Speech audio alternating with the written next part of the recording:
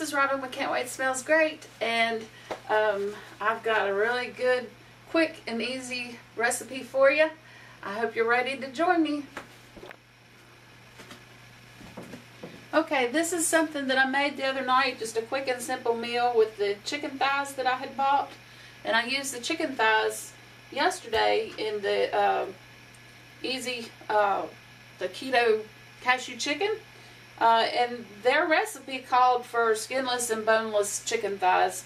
I prefer bone in and skin on and stuff, so you know, it's just whatever you're used to doing. Let me wash some of this off real quick and I can open the ingredients I'm using. Like I said, I've got the chicken thighs and I'm only going to fix a few. So, you know, the way this recipe is, you can fix as many as you want to. I've got some cream cheese, a little bit of sun-dried tomato, and Cajun seasoning, and then I'm gonna wrap it in bacon. And we all know bacon makes everything better. You know, I haven't videoed in a long time doing the cooking videos, and I went back and looked at yesterday's with the cashew chicken, and I was like, man, that's kind of like when I very first started. I kind of it didn't flow like it used to. So y'all just give me time to get back in the swing of doing these and stick with me. And you know, even if I'm not doing my best, y'all can still have a good recipe that you can do at home. Alright, so I've cut open my cream cheese,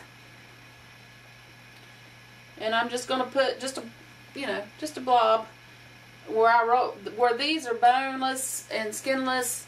They just kind of roll them up. So I got a little spot perfect for putting in some stuffing.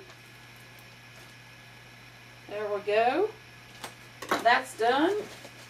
Alright. I'm going to put me some sun-dried tomato.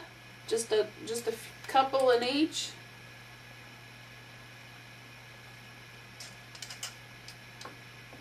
Alright, there we go. Then I'm going to just roll it over and kind of smush down. That's closed. Number 2 is closed. And number 3 is closed. I know I sound goofy. I'm hungry. I think my blood sugar dropped, so you know, if I'm sounding a little weird, it's probably because my blood sugar dropped on me just a little bit ago. I don't have a glucometer or a Keto Mojo or anything like that. I really do want to get me one so I can keep up with how I'm doing. I think I experienced my first whoosh yesterday. I had a lot of water from where I was at the hospital with Mama and stuff, and you know, when you start drinking your water and your Solo water after you've gotten yourself dehydrated, you know, you start pouring out, having to run to the potty every little bit. I think I was in there every 5 minutes yesterday, it felt like, and then up at night too. I think from yesterday to today I lost 5 to 6 pounds, but it was all water, you know, because I hadn't took care of myself over the weekend. Alright, so you see what I'm doing? I'm just taking a whole slice of bacon and wrapping it. Just like so. Alright, and I'm going to take some of the Cajun seasoning, sprinkle over this side.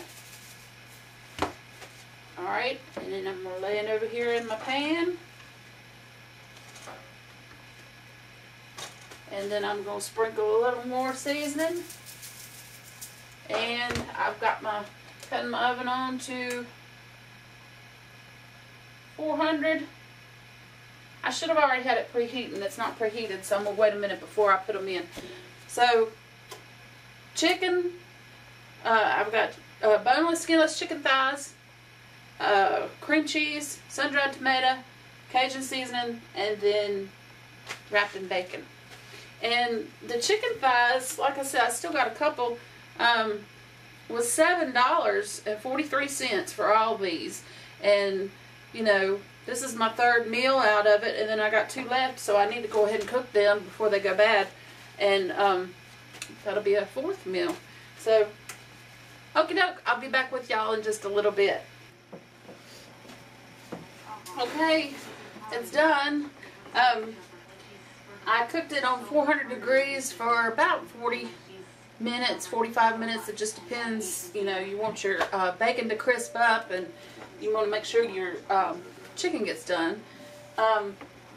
When I baked it, I had those 2 extra thighs, so I went ahead and put them on here, and I'm going to make another recipe with those. And then I had some extra bacon, so I just used the pan while I was going. Alright, let's get me a little bite here. Gosh, cream cheese is just running out. I don't know if my arm was in the way or not, but it just kind of come on out.